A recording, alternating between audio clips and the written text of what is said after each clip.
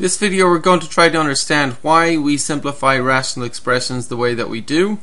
So we'll look at this example 1 and then example 2 and example 3. Okay. So example 1, please write down 12x plus 60 over 6, and I want you to simplify that the way that we know how to do, and that is to take the 12x and divide it by 6, but also to take the 60 and divide it by 6, right? So we usually take the 12x and we divide that by 6, don't we? Write this down. And we also take 60 and divide that by 6, so write that down. So what does that give you? Write down the answer. By the way, you don't have to write out these words. I just want you to write this out. 12x plus 60 over 6 equals 12x over 6 plus 60 over 6 equals, and write down the answer. That's what I just want you to write out this line here. So write that out. What's 12x over 6? Did you get 2x? What's 60 over 6? 10, right?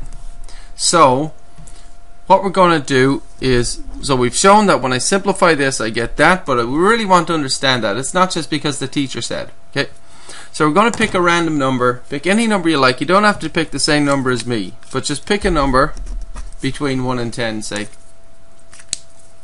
So let's say I'll just pick, just for fun, I'll just pick the number 3. Okay, so I'm going to pick 3. I'm going to evaluate this expression and this expression when x is 3. And I should get the same number. I mean, if this expression equals 2x plus 10, then I should get the same number when I plug in 3 in both expressions. Okay. So to plug 3 into here and then into here, I do this. I go 12 times 3 plus 60 over 6. I use parentheses, see that? And to plug 3 in here, I go 2 parentheses plus 10. Okay. So I'm using parentheses where the x was. So in place of the x, you just write parentheses. So I want you to write this down, and I want you to write this down. Okay. 12 parentheses plus 60 over 6, 2 parentheses plus 10. Okay. Then plug in your number. You might have picked 8, or you might have picked 5, you might have picked 2, or whatever. Whatever number you pick, just plug it into both expressions. You might have picked -1, it doesn't matter. Any number at all. Plug your number in here and then here and calculate each and see if you get the same thing. So no matter what number you pick, as long as you plug it in here and here, you should get the same thing. So when I plug my number 3 in, okay, I'm going to go 12 times 3, 36 plus 60, right, is over 6. That's 96 over 6. 6 into 9 goes 1 time, remainder 3, 6 into 36, 6 times. So I get 16, right? When I plug my 3 over here into the 2x plus 10, okay, I get 6 plus 10, and that is 16 also. Okay. So no matter what number I plug into both expressions, I should get the same number. So even if it's a negative, whatever it is, you should get the same number. I'm just going to do another one really quickly just to prove the point. So I'm going to pick -2. Okay, -2 in here, we get -24 plus 60 over 6, which is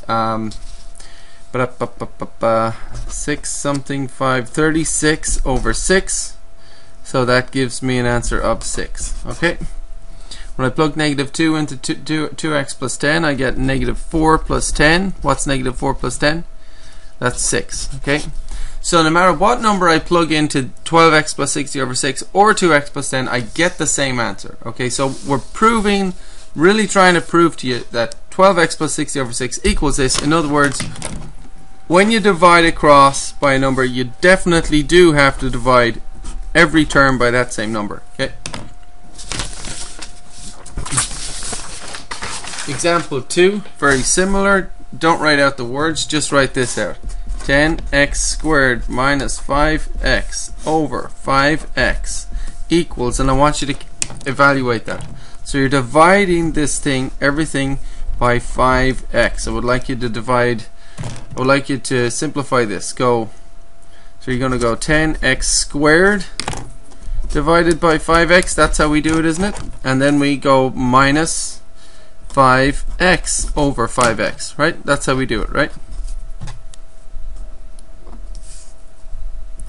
And we simplify each of these fractions, and then we have our answer. So when you simplify that, what do you get?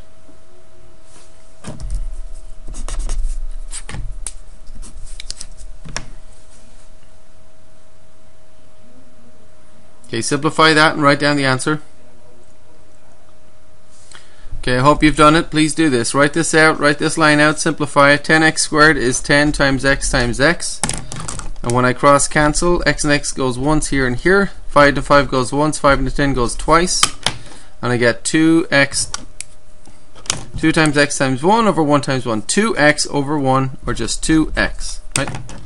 X and x goes once here and here. 5 to 5 goes once here and here. This is 1 over 1, which is just 1. So we have 2x minus, and this thing here is 1.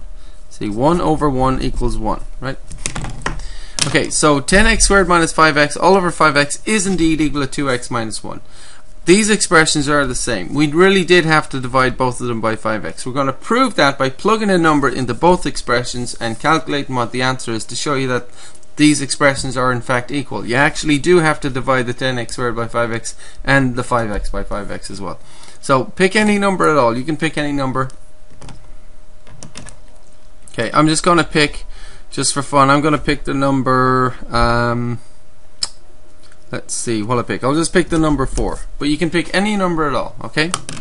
And we're going to do this. We're going to plug it into this expression and then this expression. So 10 times x squared minus 5x all over 5x. See that? Wherever you see an x, write a parenthesis. And on this one, it's 2x minus 1. You just go 2 parenthesis minus 1. Then you take your number. It doesn't have to be 4. It could be any number you like. Take your number, plug it in for x in both expressions, then calculate. So I'm going to plug 4 into both expressions. See that? See, 4 has to go in for x. So it goes in 1, 2, 3 times here and just once here. Okay. Now when I simplify this fraction, I get 10 times 4 squared is 16. I got in my parentheses first, minus 5 times 4 over 5 times 4. Okay. And that'll be 160 minus 20 over 20. And that'll be 140 over 20. And when I simplify that, 10 to 10 gives me 14 over 2. Divide top and bottom by 10, and that gives me 7. Okay. So simplifying this guy, plug 4 in here, I get 7. Do I get 7 if for this expression as well? What's 2 times 4? It's 8 minus 1, which is 7. And you can try that for any number. No matter what number you plug in, you'll get the same thing, right? So just for fun, I'm going to plug in a negative 2. So 10 times negative 2 squared minus 5 times negative 2 over 5 times negative 2, and then 2 times negative 2 minus 1. If I plug negative 2 in here, or a negative 2 into this expression, both expressions will be the same. So negative 2 all squared is negative 2 times negative 2, which is actually positive 4. Negative 5 times negative 2 is positive 10. 5 times negative 2 is negative 10. I get 40 plus 10 over negative 10. That is 50 over negative 10. That's a negative number. 50 over 10 is 5. That's a negative 5. Okay. This one, I get 2 times negative 2 is negative 4 minus 1, negative 5. Okay, so no matter what number I pick, if I plug it into both expressions, the answer becomes the same. That shows that both expressions are in fact equal.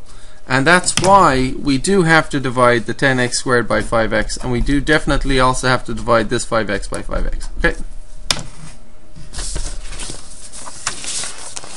So we've proven the right thing to do. Let's just pick up one common error.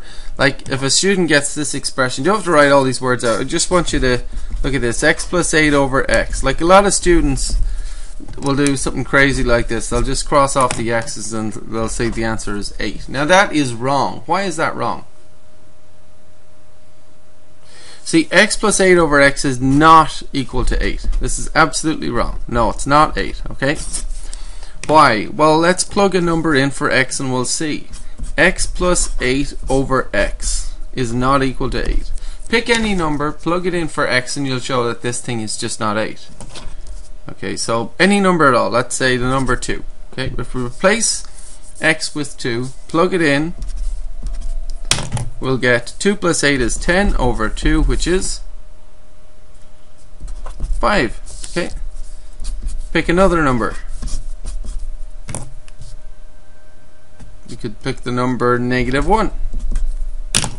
That will give you -1 plus 8 is positive 7 over -1 is -7. So I mean, these things are not equal to 8. Okay, so we can't just, if you have an expression like that, you can't just cross off the x's and forget about it. That's just totally wrong. Okay, I mean, what could you do with that? If you wanted to, you could divide both of the things by x, right? You could divide this by x, and you could divide this by x, couldn't you? Now that'd be okay. X over x. Now when I've got x over x, x and x goes once here and here. 1 over 1, that is 1. Okay? Plus 8 over x. So I can write that as 1 plus 8 over x if I want. And that'll be fine. But I can't just cross off x's like that when they're being separated by a plus sign and expect to get away with it. Okay? When you've got multiplication, it's different. Like if you had x times 8 over x, that's different. When you have multiplication, you can cross cancel. Okay, so when you have factors, you can cross cancel. So this is equal to 8 because I have these guys being multiplied, I can cross cancel. X and x goes once here and here, and that gives me 1 times 8 is 8 over 1, which is in fact equal to 8, but not when they're being added. And we'll check this one as well. See, no matter what, if you have x times 8 over x, so in this case we're looking at x times 8 over x, if you're actually multiplying, no matter what you plug in for x, it'll always work. So pick any number, like 2, right? If you plug 2 in there, you get 16 over 2, which is 8. Okay, and pick another number, any number at all, and try it. Okay, because look, the 2's cross cancel. See, and you can cross cancel when you're multiplying, but not when you're adding, right? So you could think of, you know, any number at all, like 5. If you plug 5 in there, well, you can just cross cancel the 5's, can't you, to get 8? Or if you really want to do it, you can multiply it and get 40 over 5, which is 8. But I mean, you can just, if you're multiplying numbers, you can cross cancel. When you're adding or subtracting, you cannot. Okay?